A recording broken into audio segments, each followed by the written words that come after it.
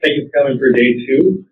We're going to talk about inventories, and as you heard, there's a lot of different counts of pit arrays that exist, whether it's a tributary array, main stem array, hatchery array, estuary array, whatever we're looking at. There's a lot of different ones that are registered or not registered across the basin.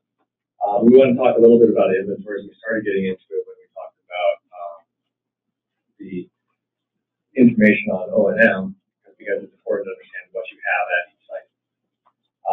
Whether we're looking at BPA property inventories and you're a bean pattern like me, you can't understand what information is there, what assets exist.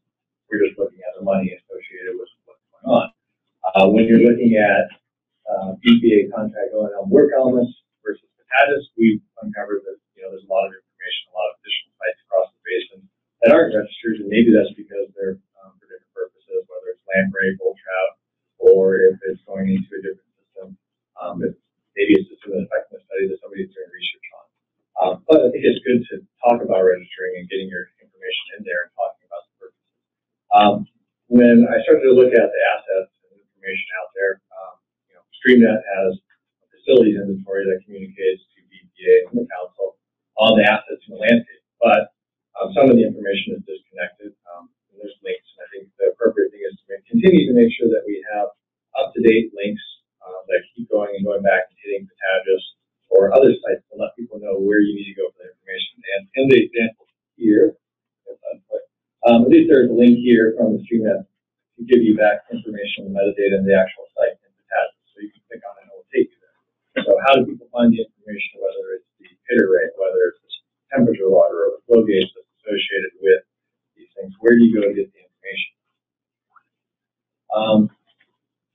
So through contract management, we requested an inventory through ISAP of their information and their pilot study.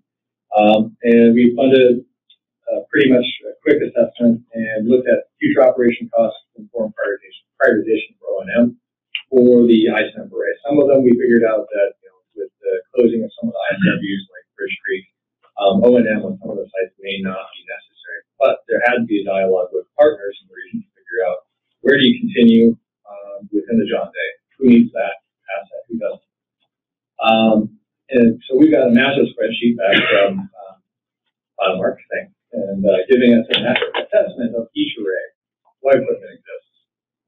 How much does it cost to maintain? We had to figure out that it's too costly to maintain all this and do the replacement first year, second year. And some of the information and some of the equipment, even though you could upgrade, it doesn't need to be upgraded. So we've had some of the discussions, but when you do an inventory, what kind of information are we looking at? I think that's one of the questions today that we need to try to figure out is, of the assets on the landscape, what equipment do you use? What's out there? What do you need to upgrade? What does it cost? And from that standpoint, it can help us at BPA to plan, buy and do upgrades when necessary, or make stockpiles of information for equipment if we have catastrophic events. So, as we've talked before, not all pit arrays are the same. Different site standards should be allowed. There's different technology. We have an additional information that's been provided to BPA Idaho with developed through with NESPER, IDS&G, Chauvin collaboratively developed inventory and assessment, which will be talked about by Tim Copeland, which does a quick assessment of the function and purpose of arrays across the landscape. I think the key part about that is it's collaborative. They sat down together and talked as a region and found out what exists and tried to put some information that they thought was potential in it. We'll hear more about that in a minute. I think one of the other things comes down to site assessment forms. I think there were questions. When you go out, how do you assess a site? One, there's a placement. What are the physical variables, environmental variables associated with the site? We're hoping to get that as a preliminary report and guidance of site assessment forms under the pilot project for O&M. And there's operations information. So if you go out to a site, you do a site assessment, what does that look like? So from the site assessment form, when you look at placement, what are we looking at for population representation, environmental conditions, site stability, intent history, repair, replacement frequency, permits. Those are some of the things that you might consider. And related to operations, So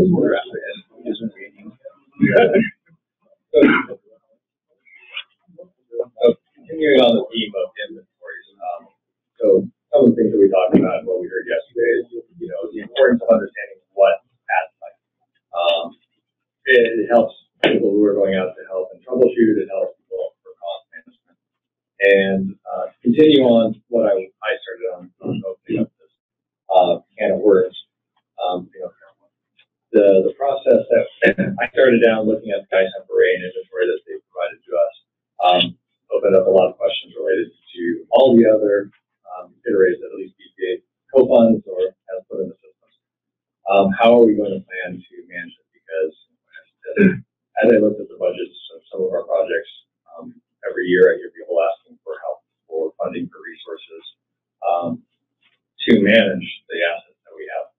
Whether or not we should come up with those funds, we found out a lot of times we couldn't. And so we found ways around and helping and using other people's projects to help fund that. So having a network, having an O&M project eventually can serve the region. And so one of the questions I came up with after looking at the inventory from ISEMP is, well, what other information do we need? How can we figure out what the state of the arrays are? This information is in the ISEMP report that I presented yesterday. There's a link to it. It's just an example of standard form that people go out when you do a site assessment to evaluate the operations of the array itself. I think it would be good to go out, try to get some standards behind this, make sure that we're collecting that information and have a common place to document that information. Whether it's the site code, site name, inventory, who went out and did the inventory when it was last done. We're looking at site characteristics or the infrastructure itself, what type of power supply enclosures, other information that exists. Site characteristics, if we're looking at landowners or the season when you went out there. Other information that they just had documented were the electronic information, the antenna arrays, and safety and security. So these attributes, there's some initial assessment and documentation about them.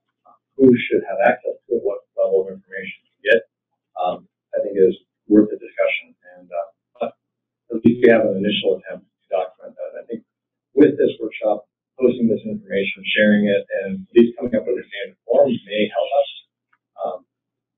People also know I like spreadsheets, and so with TIM's information and ISEMP information, I looked at with Idaho's spreadsheet and ISEMP spreadsheet. I did comparisons and said, well, what information are they collecting? What information do we have documented, and are there things that we can work off and figure out what's important? I think if we can come at the end of this meeting and workshop, not today, but as a product, if we can come out with a standard list of information that we should be tracking at each inventory, I don't think it will be as important to document the cost of everything. We have that in the ISEM inventory, but it's good note to know if you need information or if you need supplies, what does it cost? It can help us at least plan for purchases and acquisitions.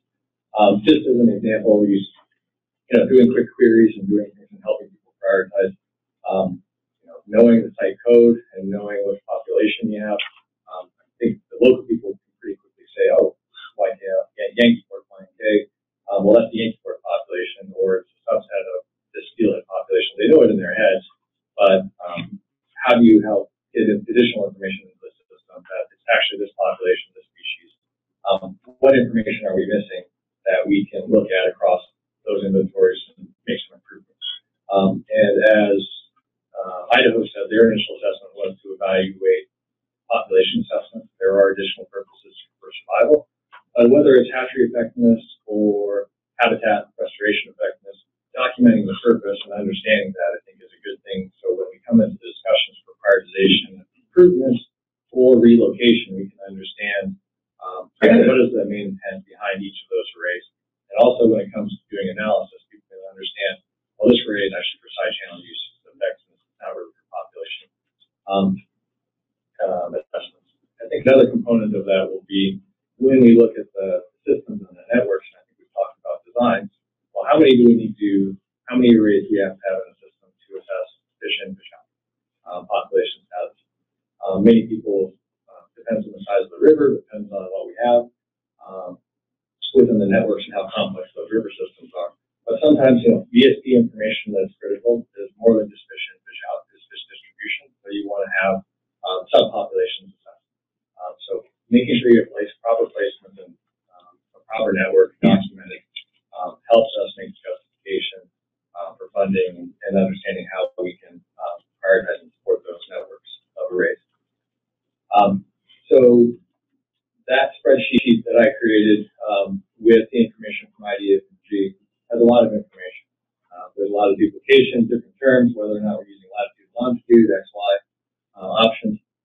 Putting it in a standard format, I think if we can take the time and discuss what information do we need to have related to site operation information from all this, whether it's site code, site name, the O&M reference information, the facility name, who funds it, who provides the information, latitude, longitude, what HUCs you're in, what things can be derived, what things you have to input. This is just one example of one array, and for site information. There's additional information, whether it's operations information. So if you're looking at the target population, target seal instrument, sockeye, coho, or other species, what's your data management reference number, what's your database, what's the site metadata link, site record link, where do you need to go to get the information from the TAGIS, or if it's in Biomark server. And then if you're looking at infrastructure management costs, what information do we have to have for infrastructure description? I think we were talking about this yesterday. Knowing what kind of antennas and modems you have helps troubleshooters and technicians who need help understand what's going on at that site and get people prepared to go out to work on it. The infrastructure costs, whether or not, I think it can help us understand the planning and maybe it's the status of the information, status of the condition of the infrastructure, if it's old, new, time for replacement. I think it helps us, try to figure out where are we going to go with, buying certain things.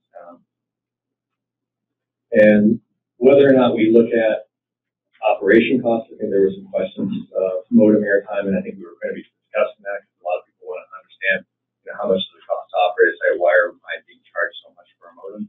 I think we'll get into that. I think there are some discussions around it, but I don't think we have to have this for everybody. I don't think these are things that we need to do. So I think we need to have a discussion of right size this inventory of information and make sure we can plan properly. At the end, I put O&M priorities. So there may be regional priorities, project priorities. So as you fill out your inventory, how do we discuss whose priorities that we're looking at under the regional entity, the sponsor, or the partners? Because I think a lot of these arrays are multi-purpose, multi-user, and how can we make sure that we understand the assets on the landscape? And that prioritization discussion that was mentioned in IDFG by Tim Copeland in Idaho, that's co-managers talking. I think we need to get together and have everybody talking collaboratively about what are our priorities and how we manage them.